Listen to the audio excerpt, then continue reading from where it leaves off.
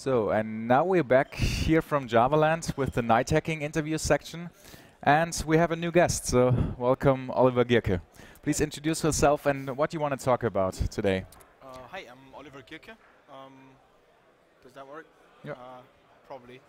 I'm working for the Spring team at Pivotal, mostly responsible for Spring Data as an engineering project. Alongside like 5 other colleagues, we're working on data access APIs there based on Spring. And I've been here at JavaLand for a talk on domain-driven design and REST, because that's like 2 different topics that have like followed me along, or I have followed along for quite some time, and the connection between the 2 actually, and especially how following domain-driven design principles makes it easier to build like RESTful web services, high-level RESTful web services, or the other way around, the lack of following DDD can cause problems, and yeah, combining the 2 actually. Yeah. Okay, so for the audience out there who's not that familiar with the domain-driven design principle, because I think that's probably something more new, how could you just quickly describe where doesn't it really fit together with REST, or what's the other difference? I mean, the gap that you have to bridge here is that like on the domain-driven design is all about making things explicit in your domain model, right? Yes. Having explicit operations on your entities, your aggregates, all these kinds of concepts that domain-driven design introduces. And then along comes REST, which is like a architectural style in the first place, but within HTTP it became a remoting protocol basically. And now that REST comes with a lot of constraints, right? So you're basically limiting yourself to some very technical things like a well-defined set of methods that you can use to interact with resources, or the concept of resources. So the question is like, how do you actually bridge the desire to make business things very explicit and very domain-driven, very domain-specific, with the fact that you sort of have to constrain yourself to certain architectural means that you have in the REST world. And there's a couple of things that you can follow, and that will make it easier if you try that. Yeah, that's sort of it actually. So it's kind of this kind of gap between the 2 is the interesting bit, I guess. Okay, cool. So yeah, what you have on the slide. So just quickly introduce how you could bring these 2 concepts together. Yeah, I mean that's an excerpt of the talk I gave like yesterday, and it's from the latter part of the talk. So I already discussed concepts like entities and aggregates already, and the thing I'm trying to get to here is the aspect of hypermedia, which is a very important one of REST, and how that actually can help you to express certain things in a REST API that you have like previously implemented in, let's say, your domain model on the server side. So what I have here is kind of a state chart of an example project that's actually taken from the book REST in Practice with from what is it, Jim Weber, Ian Robinson, and Savas Parastadidis. I usually butcher this guy's name. But it's basically a shopping experience of like ordering drinks, Starbucks-like. That's why where the name comes from. And the interesting aspect here is that you have a high-level business process that you try to model as REST service, and that comes from, or that expresses itself in the fact that you have like certain states that you try to move between. And the important aspect that I'm trying to get to here is that certain state transitions, like canceling an order, is only an out in certain states. Yes. Right. So and the question comes up: how do you model this as a REST web service? Because if you like use the usual suspects of tools, then you get to some kind of documentation or specification that looks something like this, right? It's very URI-centric usually, and it sort of neglects the fact that you have these kind of state constraints, right? You can only do something if something is in a different state. Right. And the question that actually comes up here is that how does the client actually know when it's allowed to do or to cancel that order, right? And there's 2 options to it.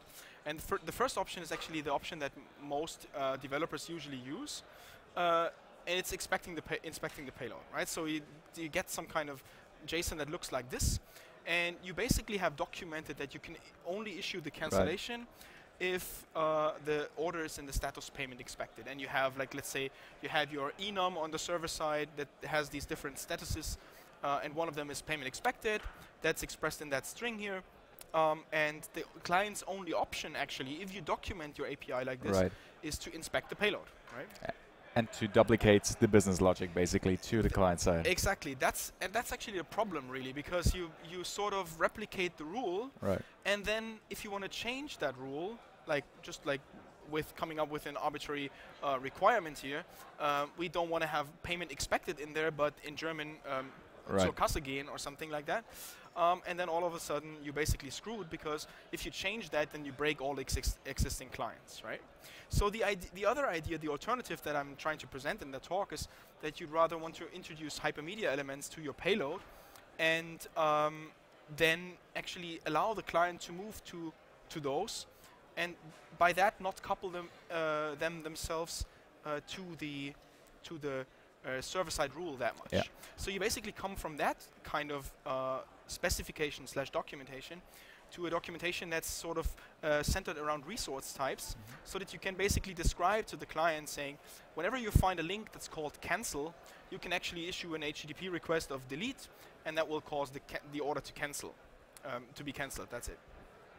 So the client can now go ahead and like look for the link, so it can literally implement a piece of code that says, if there's a link present named cancel, then I display the cancel button, right?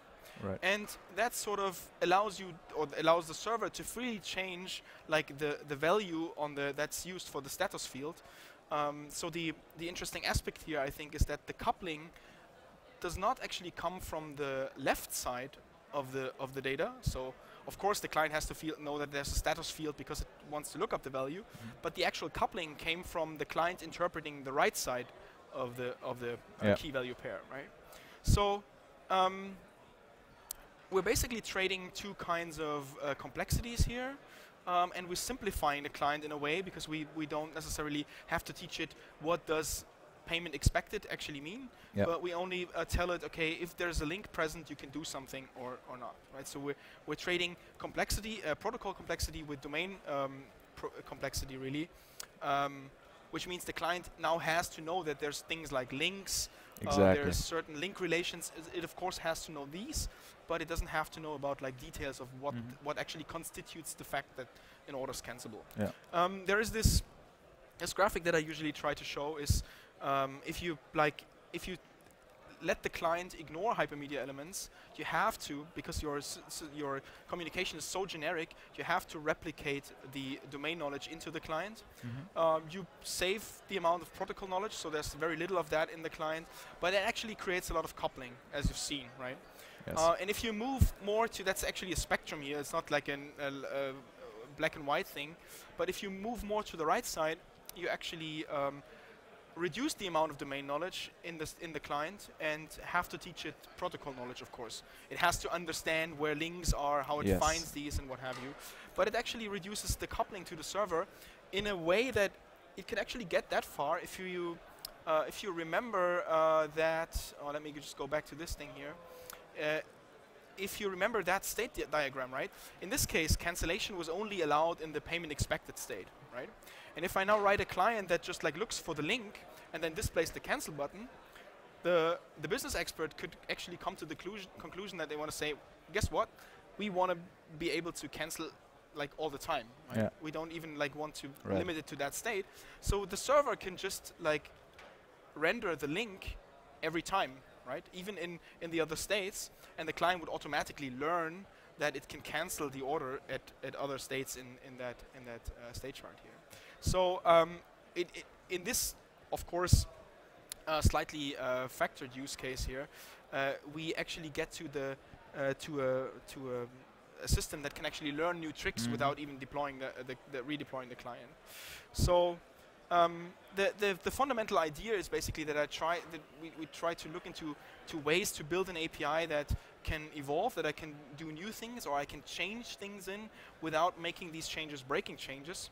I wrote something, a bit of that, or a bit more of that, down in a blog post that's linked here. I'm not sure we can actually add links to the interview, but if you Google my name and evolving distributed systems, you're gonna find it. And if you want to play with that, if you want to see that in action, how that's actually implemented, there is a Spring-based implementation for that. The original book contains an implementation based on JAX-RS and, oh Jesus, how do I remove that? Sorry for that. An implementation based on JAX-RS. That's working just as fine. I just used that example to showcase a bit of the Spring stack as well, Spring Boot, and also a library that I sort of coined called Spring HateUS, which sort of helps people to add hypermedia elements like links to representations. But that's also usable with JAX-RS itself. So that's sort of it. I mean, that's of course the end of the talk. There's a bit of more groundwork that I usually lay in the talk itself, but. Okay, just one last question on domain-driven design. Yeah, so, sorry for if you're very familiar with the deeper knowledge of hypermedia, like with all these actions and controls, hypermedia controls, and you ask yourself, if you're not familiar as a developer with DDD yet, then where exactly comes DDD into play? Because it sounds like perfectly application of hypermedia. Yeah. Right. Yeah. The thing is, that's a good question, and it's actually the stuff that's sort of now missing from the complete talk, right? Yeah. The point I'm trying to make in the complete talk is that DDD is, like, as I said, all about making things explicit and making like turning like CRUD operations, like the interaction of objects in getters and setters, replacing them with like actually domain or meaningful methods that represent things in the domain.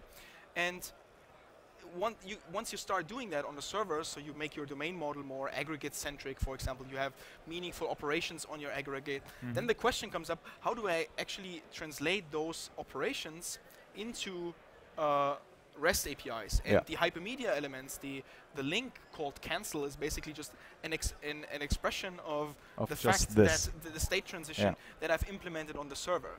So that's sort of where it comes from and where things connect with each other. So because if you're not really thinking in aggregates, if you're not thinking in explicit operations, you're probably going to build a suboptimal domain model in the first place. Right. But if you do that and then not take the next step to actually express those state transitions, those domain concepts in your API, then you've sort of lost a lot of the benefits as well. Right?